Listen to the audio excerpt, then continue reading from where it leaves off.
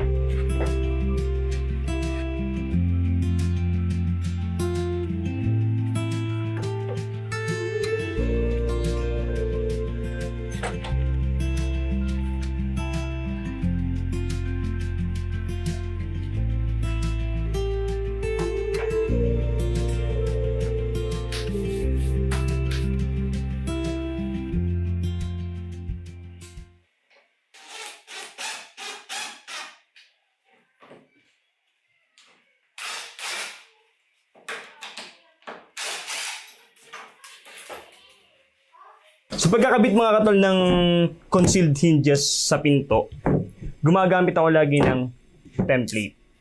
Kinabit ko na to kanina kung nakita nyo. Tapos sinukat ko na siya, so okay na siya. Ngayon, gagawin ko siyang pattern para butasan natin yung actual nating pinto para hindi siya masayang. Kasi kung mag-play around pa dun tayo sa actual na pinto natin, baka masira pa, baka tayo magkamali. So sayang. So ito yung pinaka-template natin. So ang gagawin natin, kaklam ko lang siya para solid.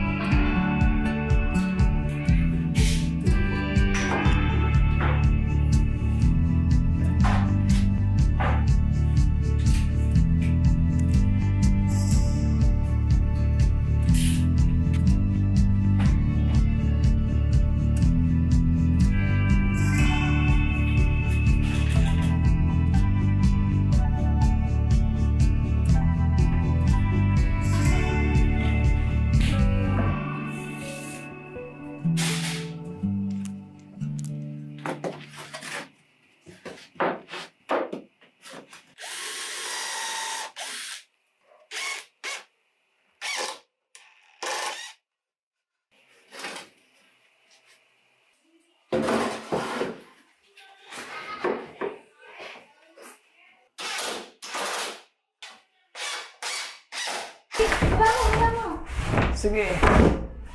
Baba, bagsakin na. Woo!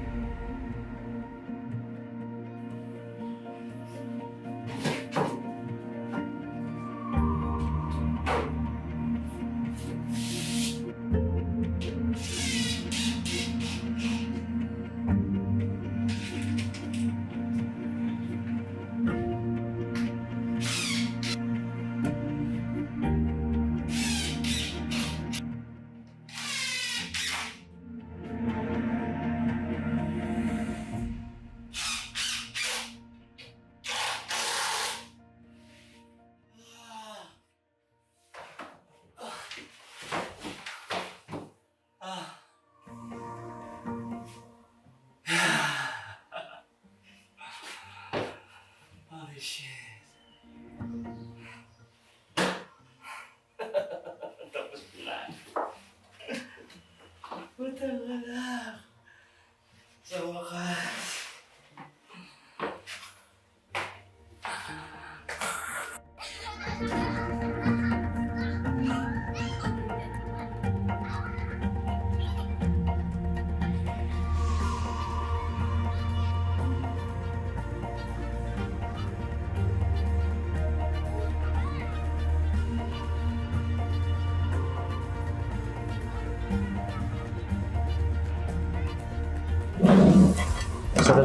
Sa totoo lang mga katol, tapos na talaga yung plano.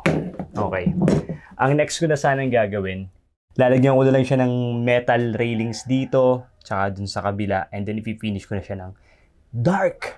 Okay?